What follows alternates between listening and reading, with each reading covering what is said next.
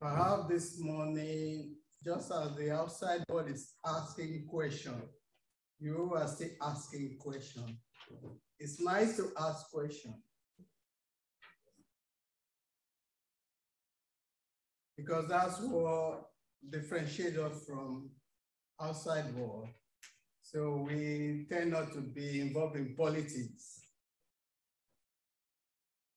So what I'm trying to encourage our children to do is that they should involve in politics as early as possible. Let them sit by you and listen to news. They know what is going on and what is affecting them. And we don't say, oh, we shouldn't be involved, because those decisions people make affect our day-to-day life. Perhaps asking, why is it Satan was thrown out of heaven into this world? And Jesus now has to be born and be brought up among us to say, I come to tell you the truth. That Satan that was thrown out of heaven is deceiving you that all we have to live by is gold, bread, and gold. So why is it that this happened? You should be asking, what sort of thing is that? Why can't you, as a human being, you just want to come down and finish it once ago? They want a king that is very, very victorious and he's got every gun and everything. And when he says shut up, you know you have to shut up unless you are gone down. But Christ this morning is saying, no, I come to tell you the truth, to show you the way. There you say, what sort of thing is that? We are expecting a king, that's someone that has authority. He conquered death, but he didn't conquer devil. We are still fighting day in, day out in this current world, looking for our God. But when he got up as well and said, sit at my right hand until I make your enemy your footstool. So the job hasn't been finished. Perhaps every day we face this kind of challenges every time. And God tells us that we should wait, be patient, continue the struggle. At the end, you will glorify my name. Well, there's no new story from that story of being crucified by the Pilate and the people of Rome. But what you learn from it is the nature of Christ. And for you to know if there's heaven, there's Christ or not Christ, unless it's revealed to you.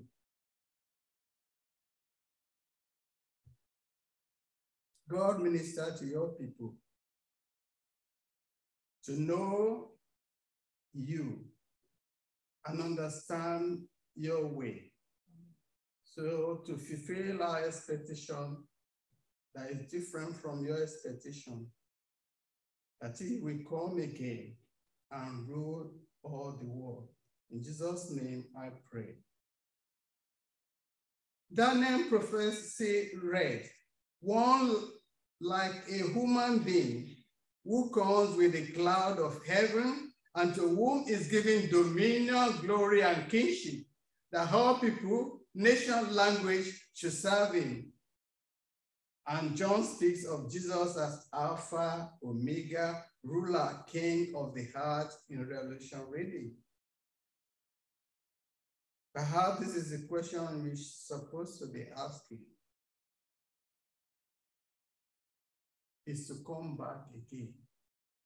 Now, because our expectation initially was expecting someone that is like warrior-like. Now he says he's coming back, and when he comes back this time, it will meet our expectation because he will come in a cloud. Everybody will face down, will be on the ground.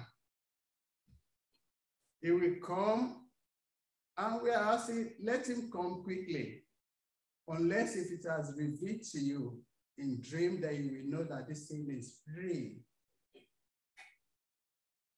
In John, Pilate asked if Jesus is a king of the Jews, to which Jew replied that his kingdom is not from this world.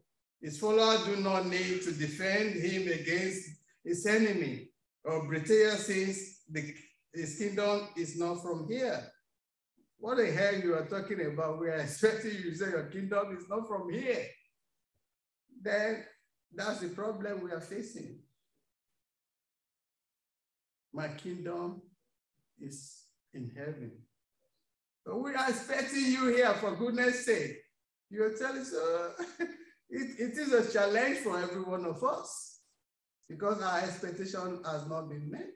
My kingdom is not here. But we are suffering, we are hungry, we expect that when you come, there will not be misjudged and everything. But now we are still suffering. Well, what was it? So that's what challenging people outside are facing. But we believe and we have faith in God. Perhaps I'm not the only one, but these are the kind of questions people should be asking. And God will reveal himself to you. So Jesus is the king, but the world expectation of king are different, making no sense. What sort of a king is he? What implication does his kingship have on us? As a Christian who no longer think in terms of king or kingdom, but a mere remnant of faith. That's another challenge for us. Because very soon, you find out that you are just small number. They say Christian is the largest community and also in the whole world, because we've got the Bible, we've had it. But there's going to come a time, it will just be remnant of faith. Watch out for that. When now we accommodate all sorts of people from different religions and everything, when you are having 2 children, they have 10. When you are having, so is that culture? I have no problem with that. But the implication where policymaker, they say, okay, only the first 2 child will be getting benefit, because they know there are some people that will give you 15, and you want to plan and be able to organize. When it comes to voting, when they are of age, they will vote you out. We will become remnants. I'm not trying to be political. I'm just trying to analyze to you certain implications, how people make certain decisions that affect us. And when they make that decision, you need to ask. So asking questions is very good for us. And being involved in politics is very good for us. I do my politics, I send my WhatsApp and information to people, all my friends. They will think I haven't got a job. Yes, I have a great job, but we thank God. Kingship is about power and authority. And we know what power and control is all about. Being in charge, ruling, having things done the way we want. Being in charge, having our way. Imagine if there are a king, what will you do to influence change? What will you eradicate? Is it hunger or decorating palace? This day we have people that they have the opportunity to rule us. They are only after their own self-interest rather than the common people.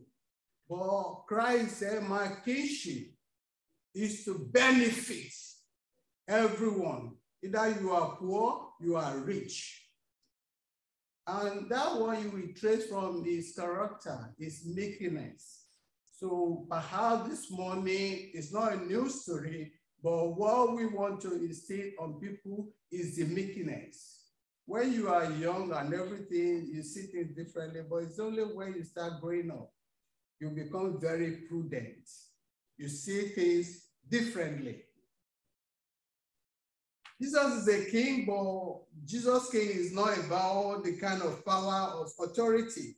Jesus is quite different sort of king, a meek king, humble, compassionate.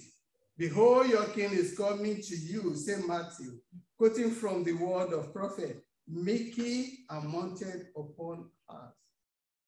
In life, let us try to be humble and compassionate. That's the light of being a Christian or Christ follower. Meek is an unusual word to describe a king. That's why the conflict arises. We are expecting a warrior, for God's sake. You come down begging plates. In my culture, they will call it mumu, somebody that like hasn't got anything to offer. They want sharp, and also being that somebody that is, yeah, when he's standing, when he's roar, then you know the king is talking. So what kind of king is Jesus? And what character is rule and kingdom? How will it tell if someone is a meek king? Jesus, the meek king, comes to serve and not to be served. If you want to know a good leader, it's someone that takes a lead and not someone that puts his hand, do this, do that. No, you should lead by an example. And you will find that you will have more followers than when you come out and people are running around. The boss is coming. It's only when you are there that they will do the work. But if you are working together and you are relating to each other, the job will be done. And you find that's the case? It leads from the front. Unlike our experience of leadership today, it's all about self-gain. But this is neither his purpose nor his method. He came not to be served, but to serve, to give his life as a ransom for many. If you are a leader and you believe in yourself, you should be able to suffer, sacrifice your life for other people and lay the foundation of love. Temptation to greatness and power have no hold in him. That's why he came very humble as a child and everything. His idea is not to show I'm this, I'm that, I'm not. He wanted to tell you who Christ is, who God is. Pride, ambition, and self-glorification are not in him. In the wilderness, he repeatedly rejected the temptation of Satan to satisfy his need. But every one of us will look for gold, bread. Life is not about that alone. Be prudent in whatever you do. We need to we need to live, we need to make some beautiful way of living, but not in excessive. Some will be greedy so much that what the whole nation will feed on, they're likely to hold on to it themselves. That's not the way of Christ. It's not about ego or advance his own causes. A leader will suffer for his own people, and you find out that that person will be glorified beyond that person's expectation. Jesus, the meek king, aims our goal is in abundant life, compassion and life. That's all he preaches all along. Love yourself and love God. He longs to save and rescue people. He sees us as a sheep that has to be nurtured and direct as a good shepherd. So full of love and compassion that he's willing even to lay down his life for our own sake.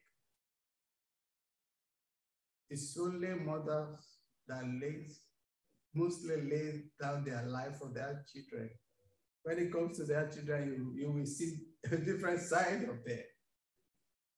And I've seen in that fire, Lonico fire, you can see our grandmother that lay her life just to save our granddaughter. If you are a leader, if you are actually something, you do all these things. Jesus, meek king, teaches his followers to humble themselves because, like a child, little children, and to enter the kingdom of God. Unless you place yourself in a place of children, that's when you know you have a different understanding of life. When we are young, you want this, you do this and that, but as soon as you start growing up, your perception of life becomes different. Let the little child come to me, he says, for it is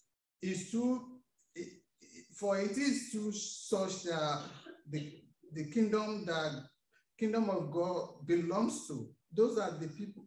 You have to have a child mind to have an understanding of so many things.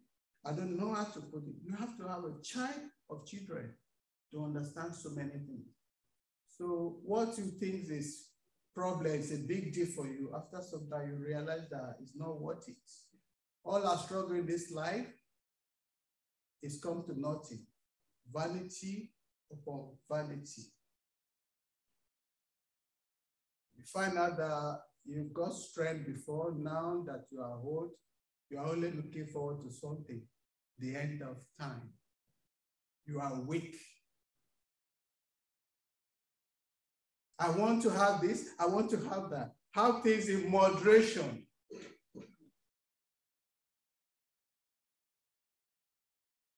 Whoever welcome one such child in my name welcome me. Humble yourself, he says, for dying and rising are the way of eternal life. Death is good. It saves us from so many things, but no one likes to die. It saves us from so many things, all the hassle of life. And God doesn't see death as a problem. It's just that you are moving to another level, eternal life. Herod grasp power, cling to it, employ violence to maintain it. That's what we get around the world. Like, you know, Trump kind of ruling. If Africa, you have lots of them like that.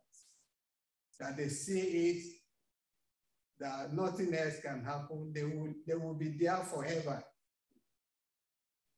But Jesus Christ is telling us that do things in moderation.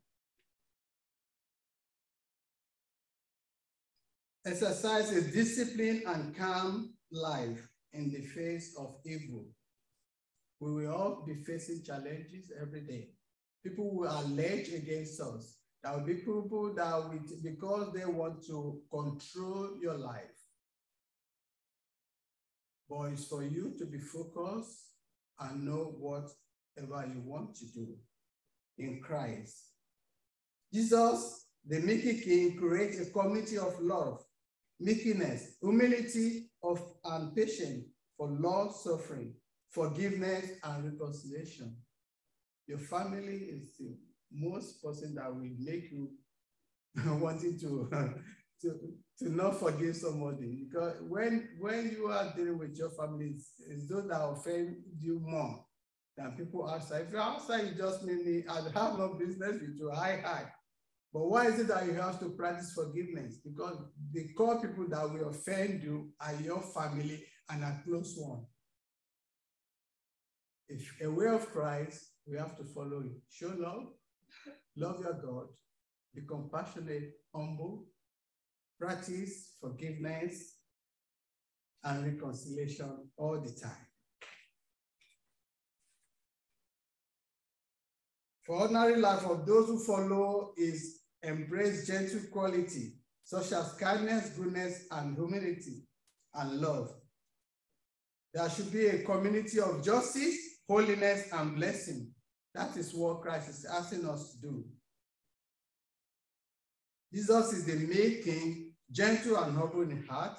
Visible sign of God in us should be shown all the time. So to reflect your light as a Christ follower. May God grant us spirit that emulates Jesus' way of life. That is why we are here. Yes, it was alleged, wrongly judged, but it's a way of life. People will allege against you. People will show you because you are gentle, you are this, they will take you for granted. They will misconstrue what you have. It's up to you to prove that I belong to Christ. And there is Christ in meekness and being humble. Let's be humble and welcome everybody regardless of their class or shade. May God help us. Amen.